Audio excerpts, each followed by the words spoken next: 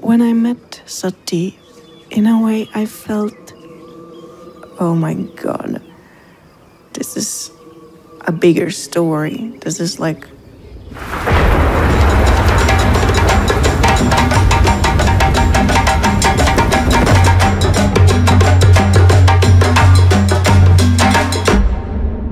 that I'm going to meet the love of my life.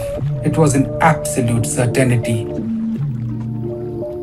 When you were like asking me if I love you, I just had to say yes. This was a force which became stronger and stronger.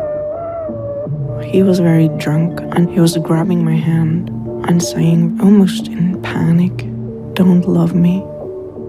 I don't love myself." I'm like hugging my mother, and I'm smelling her. And over the years, her smell, it changed because of consuming alcohol. And I have this smell of her death. Why do I stay? I hate alcohol. I hate it. I hate you, alcohol. The stars align completely. This is the full match, the perfect marriage. Is this what I feel why I stay?